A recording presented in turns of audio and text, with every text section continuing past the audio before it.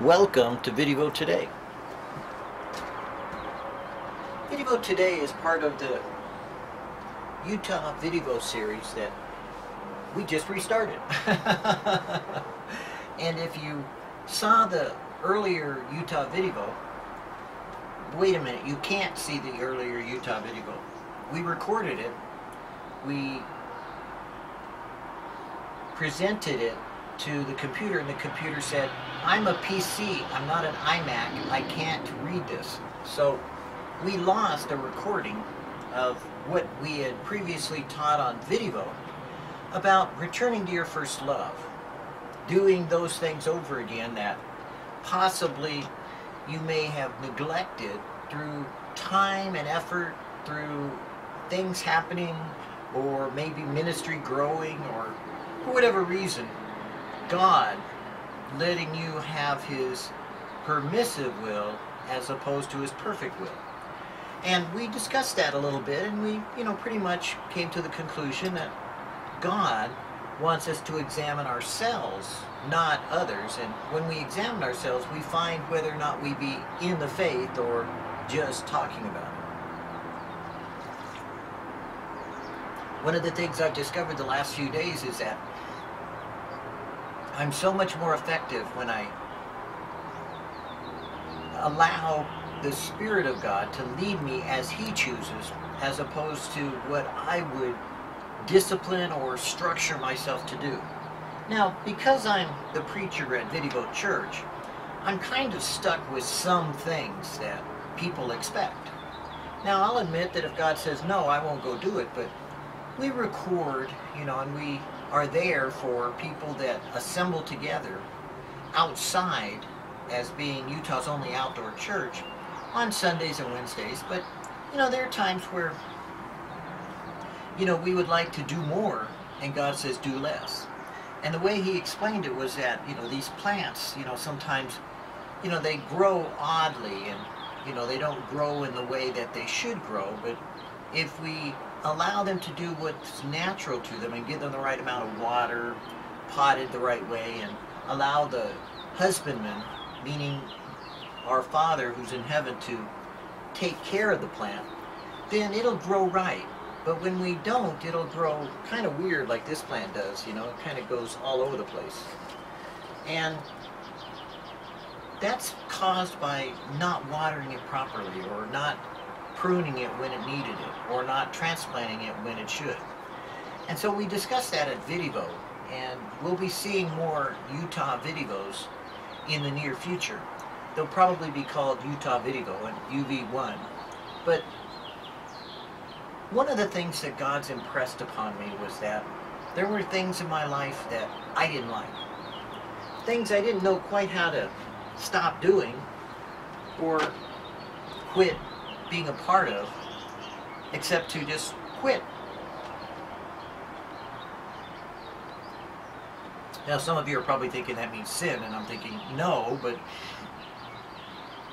just simply, you can't save the world. Maybe that's what our little thing today at VidDevo Today is about, is you can't save the world. In other words, things are going to happen in the near future that are going to be obvious to the end of the world. Some people think they know what those sequence of events are, and some people don't, like creating the red moon, fallacy, the false teaching, or creating the harbinger so that you can feel like you're a part of prophecy because some guy invented, all these coincidences or coincidences that he says, as a conspiracist, he's a messianic conspiracist, but as he, wants you to believe, oh, America's in prophecy. Well, no, it's not, but okay. But, that's what his shtick is, and he sold his book, so, praise the Lord. But really, as we see God reveal, obviously, His plan for the nations and His will for the last days and the end of days quickly approaching us within the next few years, then we begin to understand that you can't stop. You can't fight Mother Nature is what the expression is. You can't fight City Hall. Well, you can't fight God. God is going to do His thing. Prophecy will be fulfilled. I went very much so just recently on the Israeli elections, praying for, talking about, and hoping that Bibi, Prime Minister Benjamin Netanyahu, would not get reelected because somebody in Israel is going to sell out the people of Israel by signing a peace treaty with the Antichrist, with the false Messiah. And whoever does that will be just like the scribes and the Pharisees, children of Satan. And while King Bibi was declared that a long time ago, and we pretty much at VidDevoChurch and VidDevo Prophecy warned about, if he continues, he will be the man of the people like Aaron was, and unfortunately he'll be more like Saul than David. And right now, people in America, especially evangelical Christians, like Bibi or Benjamin Netanyahu being the prime minister, and they're willing to do things for him, but unfortunately they might be liking Saul because they want a king, and they don't really appreciate the fact that Mr. Netanyahu is not a Christian. He's not really that much of an Orthodox Jew or a Jew following God. He's a politician, and he's willing to do a lot of things, and he's very wealthy, a lot of things to get elected, and he did it, and he barely survived this last re-election. So we'll see what happens in the future. I hope he's not the one, but it's beginning to look like he's the one to become the new Judas, unfortunately, to the children of Israel. Because he doesn't follow the God of Abraham, Isaac, and Jacob. He doesn't really believe in God, but he believes in man. And that leads us to today's message and where we are, when it comes to end times and looking at VidDevo light. We're told that if we would walk in the light as he is in the light, we would have fellowship one with another. Well, that works and it doesn't work. On the one hand, there's like, I look at the church and I go, well, there's some good things that it does, but there's a lot of junk that, is growing in it that I just don't want to be a part of. The 2016 elections are coming up, and believe me, Calvary chapels are going to go way out of their way to promote their favorite candidate, like they did previously when they were promoting the Mormon candidate, to become president. I personally said, hey, if you're going to vote, I wouldn't vote for either one.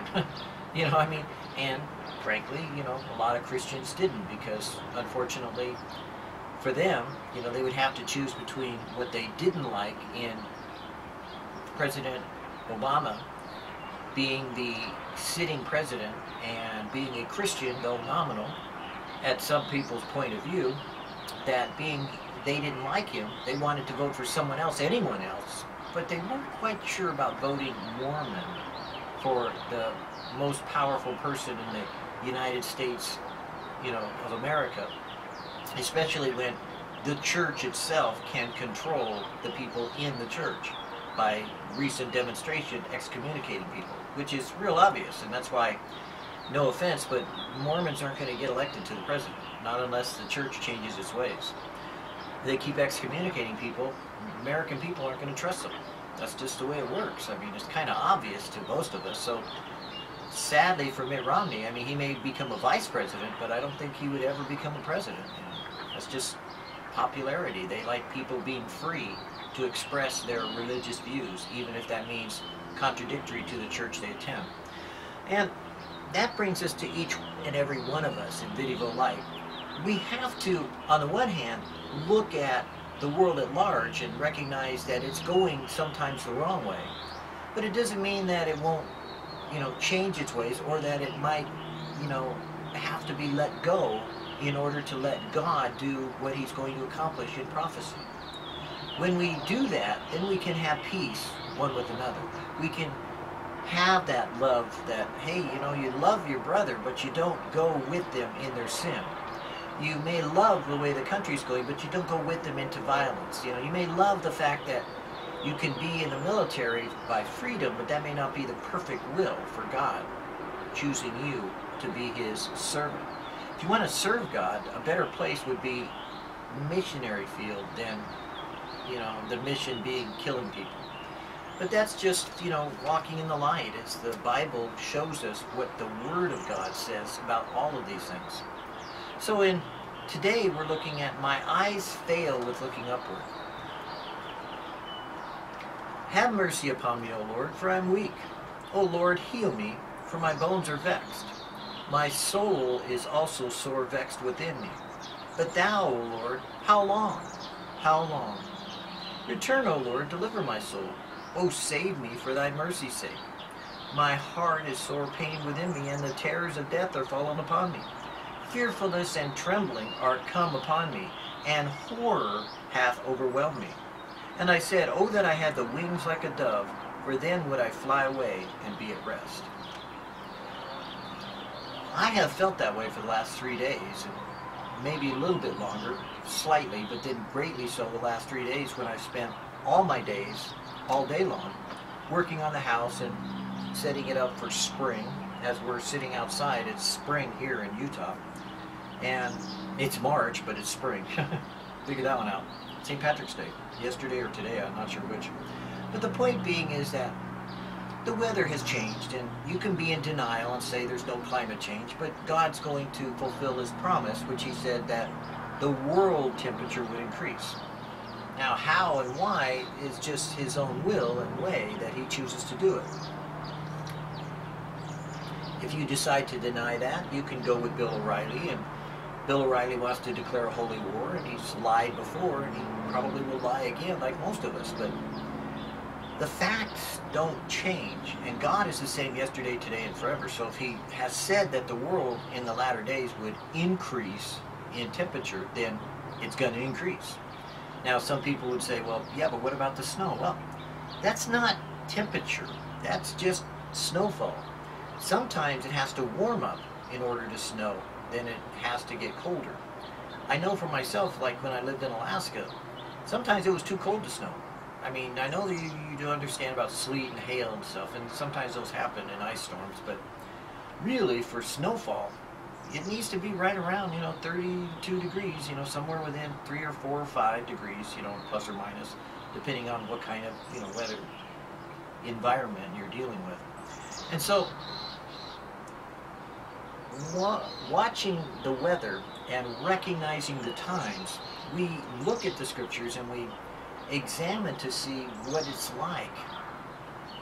Me sitting here in March outside when it's 20 degrees warmer than what it should be, or what it normally is, and sometimes setting a 100-year mark. That kind of lets you know that things are changing. And one of the things I like about changing is that these last 3 days were, pretty not positive. God was talking to me last night about that while I was staying up most of the night, just wrestling with a lot of things on my mind. And we have a radio station that likes to say, positive, encouraging, Caleb. Well, I like positive and encouraging, but there are times I'm discouraged. I like, worship in some styles, in some formats, at times, but I don't worship all the time. I'm not built that way. I don't have, like 4 or 20 elders casting my crown down over and over again, or, standing before the throne with, 4 heads and worshiping God, saying, holy, holy, holy, the Lord God Almighty. But being who I am, there are times where I'm down, or that I'm out, or that, as David is saying, that, hey, my eyes fail looking up. I've been waiting and wondering, how long? How long? How long? And David was looking for deliverance, but we're looking for the return of the Lord. Jesus is coming in this generation, and he's coming sooner than you think. So don't, neglect the fact that that won't change anything, regardless of whether the country goes through prosperity or poverty. The changes you'll see are people getting distracted or lack of knowledge of the Word of God.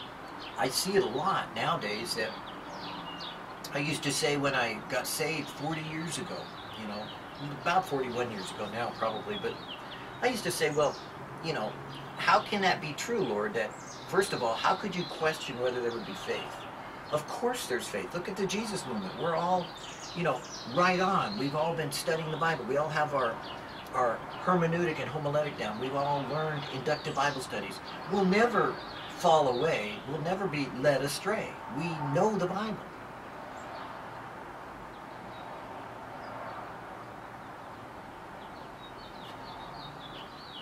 Romaine on Thursday mornings used to misquote the Bible and say, see, you don't know it as well as you think you do.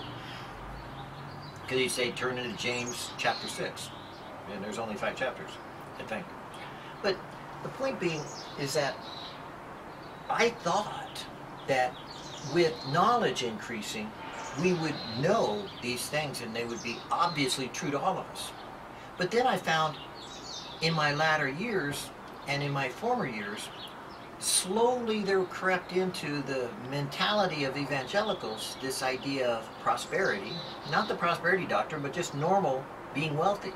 Christians are very wealthy. Most Christians I know, just like even me, I consider myself wealthy, even though I'm probably considered in the poverty level and below poverty level, but I mean, we have one income. You figure that one out. But you know, and we rent, you know, we don't own. We don't own anything, matter of fact. But, and you know, I dumpster dive and I, you know, cut plants to make them grow, you know. Keep cutting them and keep planting them and you get lots of plants. You know, and people throw away things that I'll collect, you know. But even so, I know that I'm wealthy because I live in America, you know, and Americans are wealthy Christians, you know, and how hard it is for a wealthy man to enter the kingdom of heaven, Jesus warned, was it's easier for the camel to go through the eye of a needle than a wealthy man or rich man to enter the kingdom of heaven. And it's not just an analogy, but it's a true statement. If you look at Americans today, they think that owning guns is a right and a privilege that you should exercise. That's false. That's not even scriptural. They think that somehow Jesus telling them to buy a sword meant that you could be, you know, violent in nature, or that you could be the violent man that the Bible warned he brought judgment upon the world, for every thought of man was towards violence, and violence filled the earth. When it fills the earth, God wipes the earth out. You may want to rethink your thinking. That's kind of why you don't want to join the military. You know, if your violent nature comes out in Abu Ghraib, you can see what the humanity of our heroes is like. Our heroes aren't some, you know, prison guards who were perverts before and then suddenly they got in the military and became perverted. No, that's human nature, is perversion. It's part of being satanic or being influenced by the God of this world. If you're not being filled with the Spirit of God, you're being filled with the spirit of error, or the spirit of this world, the spirit of Antichrist. So you really need to choose wisely where you're investing your time and your mental capacity. Because as I looked over the years, I saw the Jesus that's being taught by even Calvary chapels isn't the Jesus I know. It isn't at all.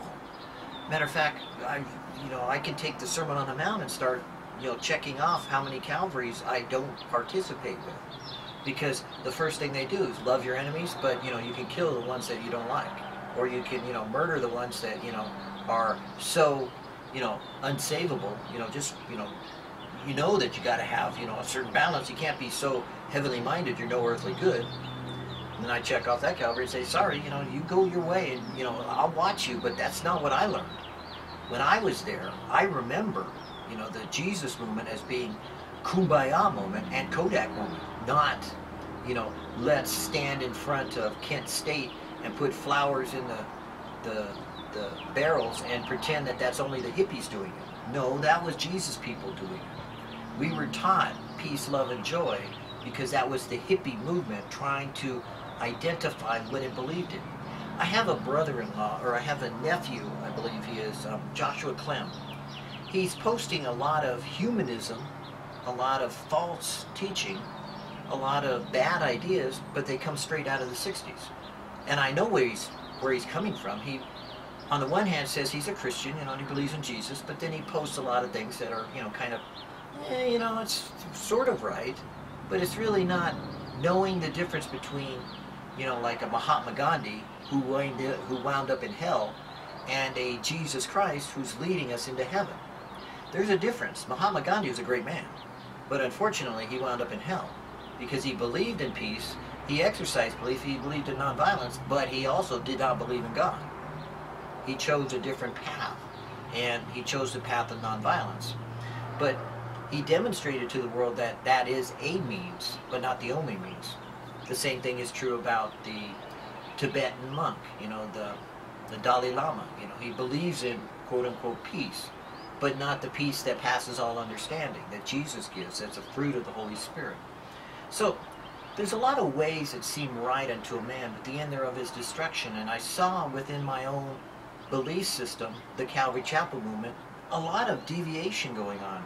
And today I see a certain amount of incorporation. You know, it wants to, as I see it, define itself by its, you know, some of its parts, by trying to get everyone to cooperate in a family of churches. And, you know, that's nice, but sooner or later you have to tell someone no, because they're going the wrong way. You know, and I'm not saying that Calvary Chapel Costa Mesa is, but it just, each one has its own venue that the pastor has to examine himself. The people have to examine themselves. The elders have to examine themselves, themselves, and each and every one of us stand alone before God, that we should give an account for what we know we've examined. When I look at the scriptures, I know what Jesus taught. I know who Jesus is. I know how he speaks to me, because he said he would. My sheep hear my voice and they know me, and they will not follow the voice of another. So VidDevoChurch is never going, probably, I can't say never, but as far as the Lord has told me, VidDevoChurch is not a Calvary Chapel. It is what God has made it to be, an assembly of people that have come together freely to receive what God has to say and to share what God is doing. That's it. You can't give to VidDevoChurch, and VidDevoChurch can only bless you with what it's got, and that's what it does. It's only meant to be an outpouring, not an in-gathering of monies or religion or faith or people or whatever. No, you know, if you want to go somewhere else, please, for God's sake and for yours, go somewhere else or do something else. Same thing with the Calvary Chapel. Chuck used to say it. Hey, this is the Lord's church. If the Lord's leading you somewhere else, go somewhere else. Go do what the Lord's telling you to do. Admittedly, you know, you might want to make sure the Lord is telling you, because sometimes living under the tutelage of a false pastor, or a pastor who's maybe got some false teaching in him, might be good discipline for you to learn how to deal with, you know, people that are in error. I know for myself, there's a pastor that he's back in ministry again. He's retired, I think, 3 times, and you know, he keeps going back into ministry. And now he's returned to his first love, Klamath Christian Fellowship. I remember being there when he opened the doors. Hey, I remember that. You know, I remember the early days, and I remember what he was like. Now, the days of former self are greater than his latter, because in his former self he was still malleable and teachable. His latter, he's pretty much set in his ways. He's chosen a different direction that he chooses to go, and he's not a Calvary Chapel, and I believe he can't be.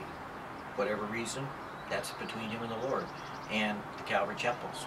But you know, God bless him, because people love him. You know, he's a great worship leader and great minister of God. I personally know that a lot of people grow, and some get saved, you know, from his ministry. And so, in that capacity, that's what God uses him for. But it brings me to the point of looking up and looking at the Word of God and going, but why, Lord, are people going away from this Jesus that obviously is different than any other man? Why are they choosing to teach that Jesus didn't mean what he said and said what he meant? Why are they going in a different direction? And the fact is, it's the false Messiah. It's the false Christ. It's not going to be some, you know, Muslim that comes along and looks like the false Christ. No, it's going to be very easily perceived in the church of this false idea of Jesus, that somehow he's a gun-toting, you know, conservative Republican man that, you know, is for America and is going to, you know, convert the world. I don't think so. You know, sorry. But if I had to choose between what a lot of evangelicals are telling me Jesus is like and the President of the United States of America currently, I'd take the President of the United States currently. Because, you know, either hot or cold, I could deal with the cold, but I can't deal with the lukewarm kind of quasi-Christian that Jesus is being portrayed as. My good news does have bad news. The bad news is hell is real, and it is open door season for a lot of people going there, no matter what their grace, once saved, always saved ideas are. Now, we don't stay on bad news, though, and we don't stay focused on listening to only the positive and encouraging Kayla blasting in our ears and never hearing a negative word or a bad idea or a wrong example, even though we can always call them for prayer, God bless you, and keep going with that ministry. But the point being is that there has to be a balance. And so even in today's VidDevo today, we see, as we continue in the Word, you have need of patience. You see, the first part started off in Isaiah 38:14, Psalm 6, 2-4, and Psalm 55, 4-6. But now we're at Hebrews 10:36. And so when we say you have need of patience, what we read earlier was, have mercy upon me, O Lord, for I am weak. Boy. O Lord, heal me, for my bones are vexed. My soul is sore vexed, but thou, O Lord, how long? Return, come back, come soon, come quickly. Deliver my soul. Oh, save me for your mercy's sake, not because I deserve it, but because you are merciful and you're loving. My heart is sore pained within me, and the terrors of death are fallen upon me. Fearfulness and trembling are come upon me, and the horror hath overwhelmed me.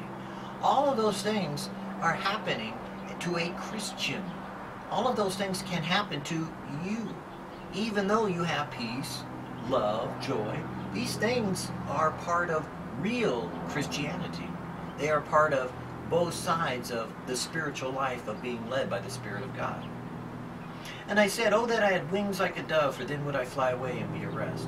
When we were recording earlier, we heard the turtle doves.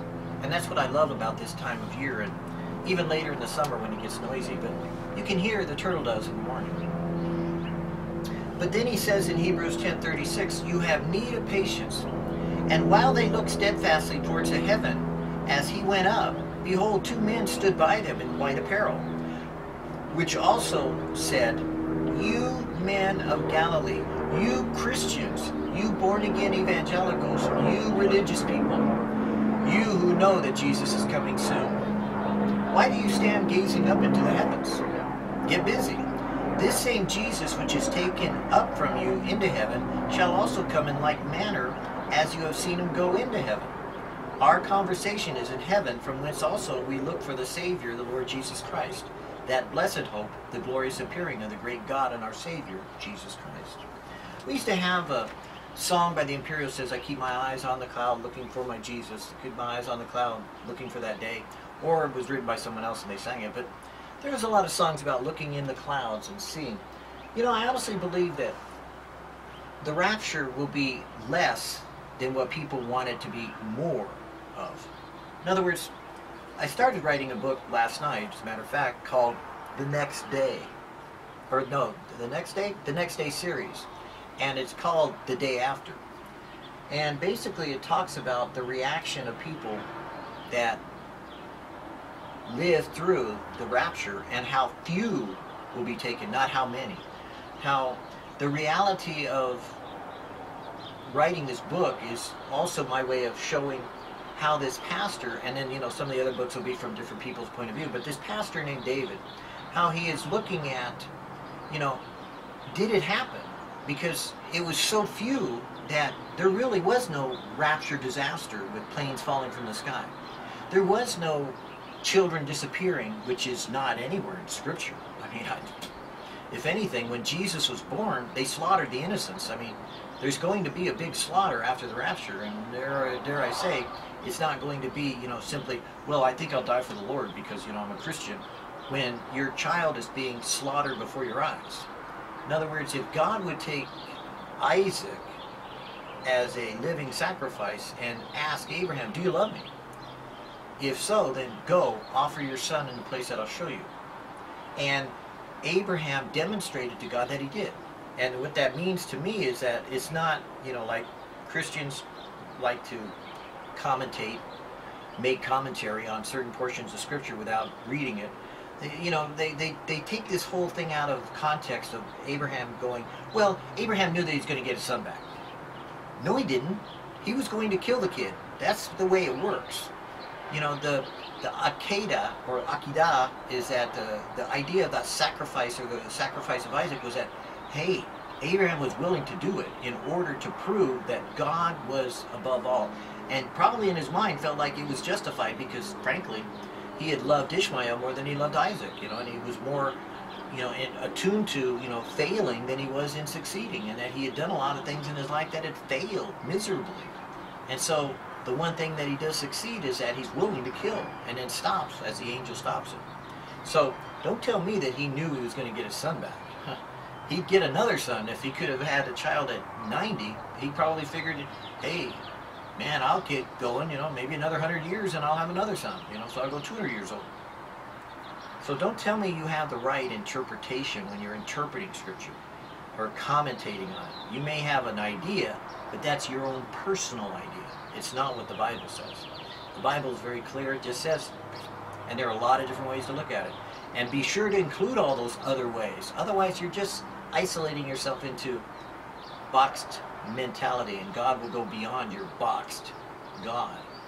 God is not a jack-in-a-box. He doesn't work according to your drive-through, kind of ordering him to do what you want, and then take off and go with it. That's what inductive Bible study does a lot nowadays. They take what they want and go with it. But yielding ourselves to what the Bible says and what God is speaking to us today in VidDevo Today, that means we should be patient.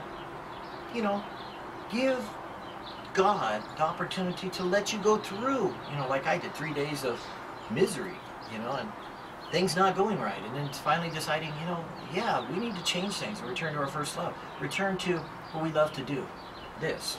VidDevo Light, VidDevo, VidDevo Tozer, VidDevo Meditations, VidDevo Prophecy, VidDevo, the VidDevoChurch, the things that are VidDevo, not devotional, VidDevo was started as a video devotional, and every time I get away from it, I see oppression come down upon me in some way, eventually causing me to leave it alone and walk away. Even though, we'll bring School the Bible back, but I had to look around at the schools locally and say, they're teaching some real false teaching. They even went so far as to get some kind of prosperity doctrine moneymaker, come into the church, and, I think his name's Ramsey, and, oh, let's go be, a millionaire for Christ's sake, and he's got a mansion, and he's got this jets and everything, and, you only have to pay $60 to take his class. Dare I say, he can pay, you can pay $60 if you want to, but you could get, something better than that for not paying. That's kind of why God raised up VidDevoChurch, because as long as we have a ministry and we're doing what we do, everything's free. We give, we don't get. That's the beauty of what has exploded over the internet and has taken off around the world, is that, VidDevoChurch not only is growing, but has, I hate to use the word exponentially, but has so overwhelmed, what we're doing, that I'm blown away. It reminds me of the early days of the Jesus movement, when it's just like, hey, if it's free, that's me, but if it's, if you think you can give something, that you have to pay tithing or, to get something, that's false. Tithing in the original course of what was going on in the temple days was that not only did they bring an offering and a sacrifice, but the reason why there was meat in the storehouse was because there was famine in the land. If you recognize what kind of environment you're talking about, people had a central location where they met and assembled together. In Europe, they would have called it the castle. There's a lot of dark ages where everybody, the villagers, would run to the castle for protection. The villagers would run to the castle where there was stored meat. There was stored the army. There was stored, sustenance for the sake of disasters. Well, that's what tithing was meant to be. Bring all the tithings into the storehouse that there might be meat in my house. It wasn't about money. That came later when people decided to use and abuse a system of religion in order to cultivate people's feelings of doing something. And the money was supposed to be used to buy meat to replace, whatever was not in the storehouse, so that there would be a social program that was part of the religious observance of Judaism. And every Jew knows that, hey, if your neighbor's hungry, you got to feed him. And Jesus had to remind them of that. Jesus came and said, look, how many of you know that if your neighbor comes over and knocks in the middle of the night and asks for a loaf of bread, will you get up and, give him your loaf? Of course. Now, Jews would, here in our culture, you'd probably shoot the guy through the door. That's the way latest American mentality is, you know. You hear a knock in the middle of the night, you know, and if it doesn't say, you know, police officers, then you're probably, you know, pulling a gun on them or something, you know, stupid. But the reality of what Jesus was teaching was simply that you are supposed to care for and be there for your neighbor or your extended neighbor or anyone that asks. Because God has so blessed you, then you give. And you don't have to make it a big religious deal. You know, you don't have to keep saying, hey, since I'm a Christian, I'll give you a loaf of bread. By the way, go to my gospel mission and I'll give you the gospel too. Hey, I got news for you. That's not what God intended. God intended that you should be able to know that, you know, when you're hungry, you can go, you know, to the church and get food. You know, you don't have to get a program, you know, and sign up and do all these things, supposedly. But that's the way it was supposed to be. Now, I'll admit that the deviation through the years has changed it and rearranged it and made it into something it shouldn't be. But the bottom line is that we don't. You know, at VidDevoChurch, hey, you know, my family knows more than most people that know me now, that if they asked, I gave it to them, you know, including the shirt off my back. You know, I mean, there were things that I gave away that even to this day people look at and go, man, I wouldn't have given up, you know, house or home or all these other things in order to follow Jesus. And I said, yeah, I know, but I did because I was supposed to.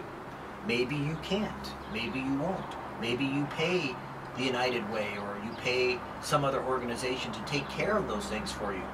But the bottom line is, whatever it is the Lord tells you to do, that you should do. And that's why we customize our faith to how we deal with God one-on-one.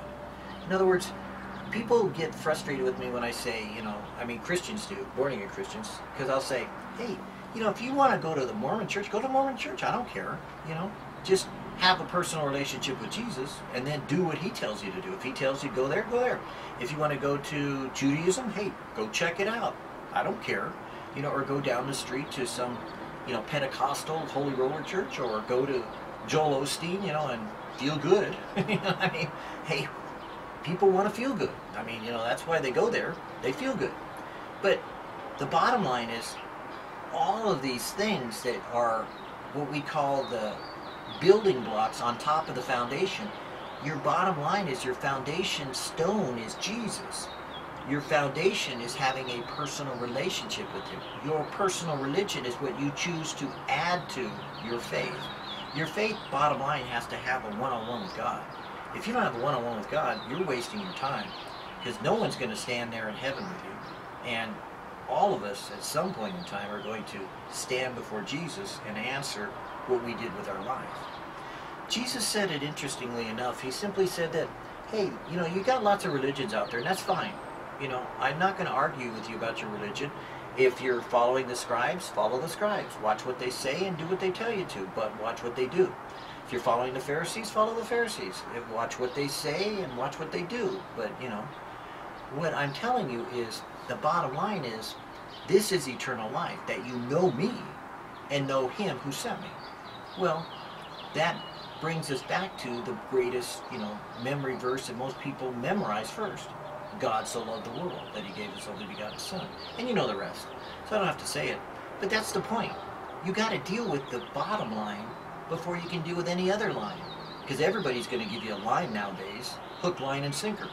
And hey, I'm not stopping you from getting involved in all the other junk that I've seen most people pack in their trunk. You know, I mean, Calvary Chapels included, or Vineyards, or Evangelicals, or Catholics, or Protestants, or Mormons, or Jehovah's Witnesses, or Buddhists, or Humanists, or Zionists, or, my God, you know, talk about isms. There's everything under the sun that you could get involved in.